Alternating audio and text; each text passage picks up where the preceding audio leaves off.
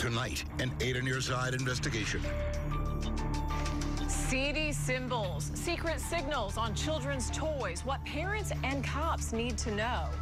A Bay Area company is investigating how a pedophile logo made it onto one of its toys. Feld Entertainment of Ellenton is offering customers refunds, and senior investigative reporter Steve Andrews found a series of symbols pedophiles use to communicate their desires. These Monster Jam shows are produced by Feld Entertainment, a company located in Ellenton.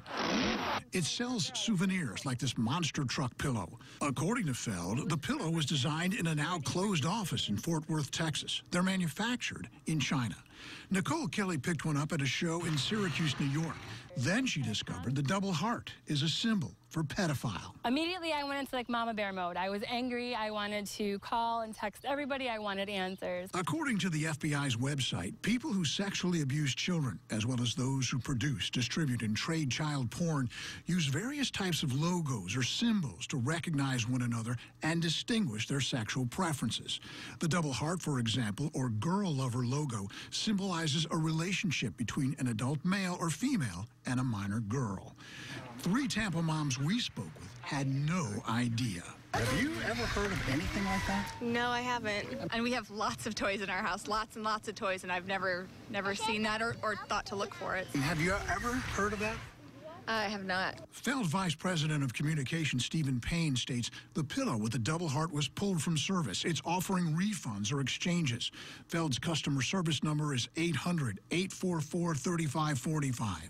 According to Payne, in 30-plus years, Feld never had an issue with toys or a recall. The company is looking into all products associated with the designer of the truck pillow. It doesn't know if this was an accident, oversight, or intentional.